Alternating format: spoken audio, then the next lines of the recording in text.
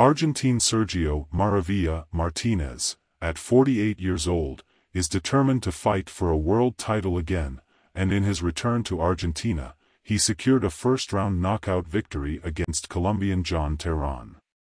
No one expected such a decisive victory for Martínez at the legendary Luna Park in Buenos Aires, but despite Terán's record as a puncher with 18-3 with 15 knockouts, he barely threw any punches and was knocked out by Martínez's blow after being stopped against the ropes. Martínez retired in 2014 due to his physical problems but surprisingly returned to boxing in 2020.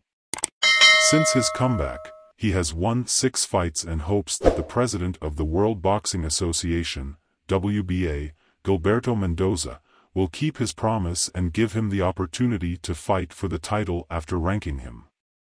With this new victory, the Argentinian would be on the verge of fighting for the middleweight title held by Cuban Erislandy Lara after Gennady Golovkin vacated the title.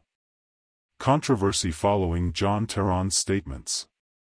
The fight is causing great controversy on social media after the Colombian fighter claimed that he was going to be paid $3,000 but was offered $5,000 to lose after arriving in the country.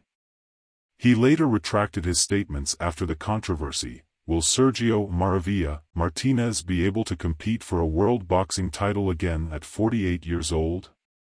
Leave your opinion in the comments. Don't miss any updates on the world of boxing on our YouTube channel, and subscribe now to stay up to date with all the latest news.